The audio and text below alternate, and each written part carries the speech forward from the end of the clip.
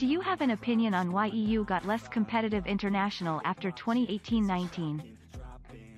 Well, literally every region that wins, which is Eastern regions, right? Because, I mean, Western regions are not that good, let's be honest, have a BO3 system and play like so many BO5. I mean, China at least plays so many BO5s throughout playoffs.